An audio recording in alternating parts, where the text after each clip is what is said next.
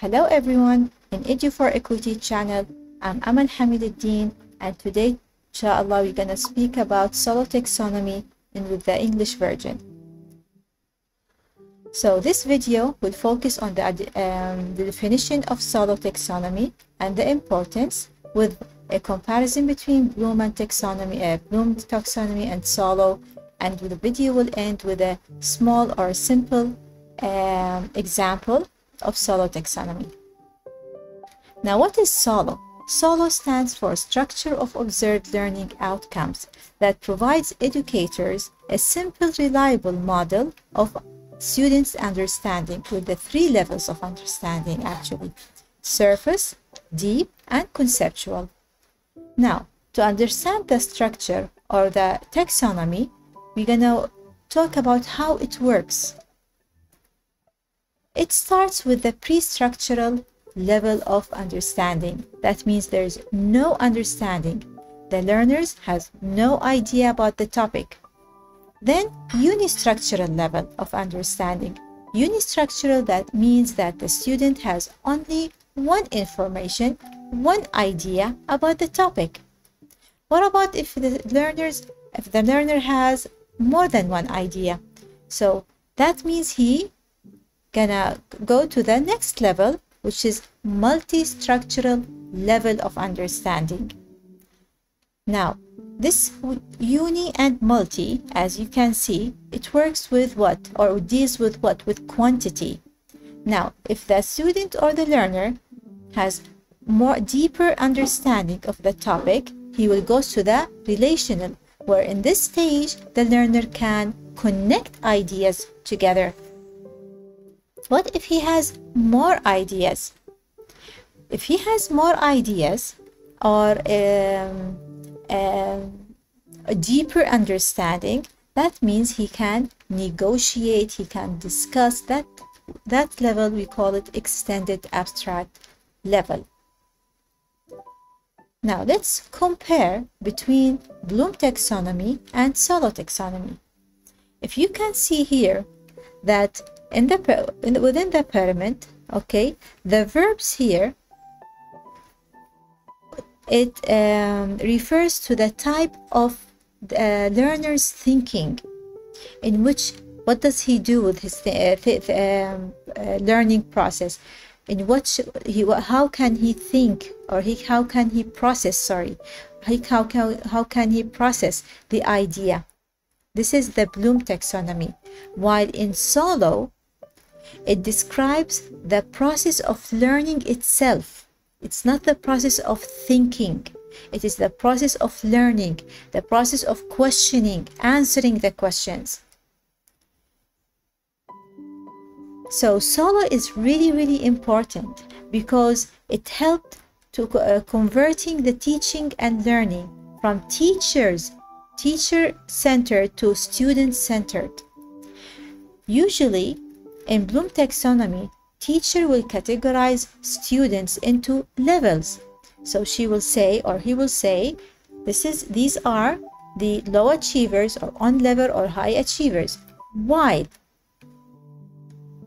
applying Solo taxonomy, the students themselves will decide their own level of understanding.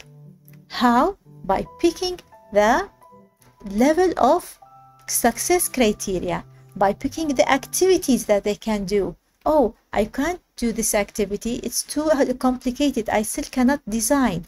Maybe I can compare. Oh no, if he can say, I still cannot compare, maybe I can describe, or maybe I can still the first level, which I can list or define or choose. So here the student becomes responsible of their learning. Students become, they own their learnings. I won't speak about visible learning because I prefer to talk visible learning in special video, okay, in separate video. So Solo, as you can see, it is a hierarchical taxonomy. It increases the quality and the quantity of understanding, and it is a very powerful tool for teachers to provide differentiated curriculum or differentiated activities for students. So as you can see, it provoke also or stimulate teachers as well as students to ask deeper questions.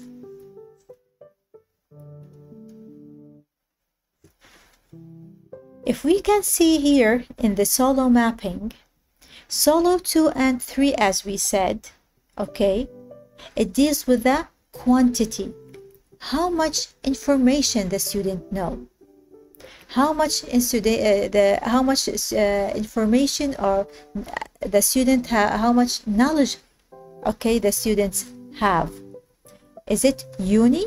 Is it one or more or multi?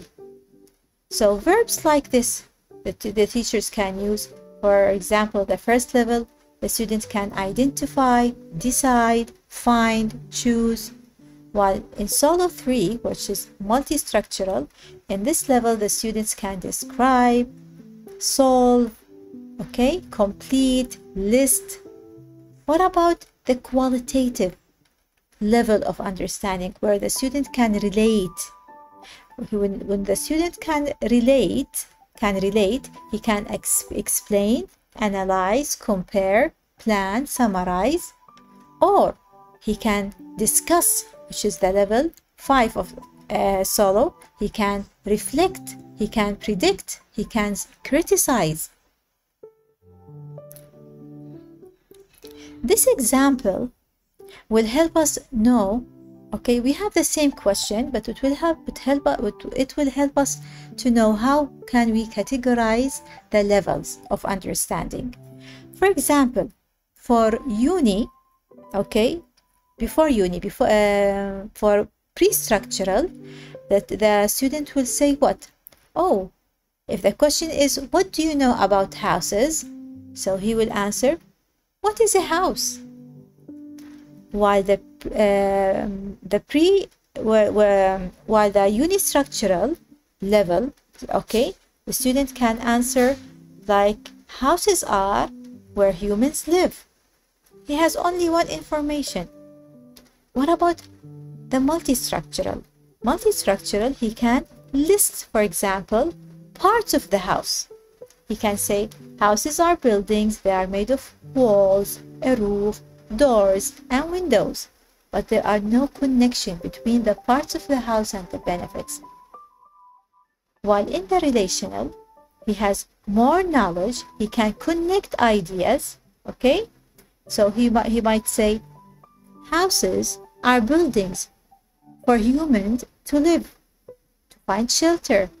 To provide shelter, the house might have a roof. Not might, the house have a roof which protect the house from, for example, from the rain. So he knows the importance of the roof. He's connecting information. What if he has more information than the lesson? Okay, so he's in extended abstract. So he can connect while adding more new ideas about the lesson. Maybe he can say kinds of houses. Maybe he can say, talk about animals' houses.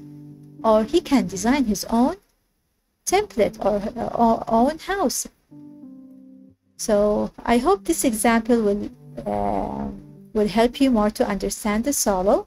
And we will have more videos actually about Solo. How can we apply it in different lessons, English, science, math. So the end of the video, I hope you enjoyed it. And if you like the video, don't forget to subscribe, like, and share.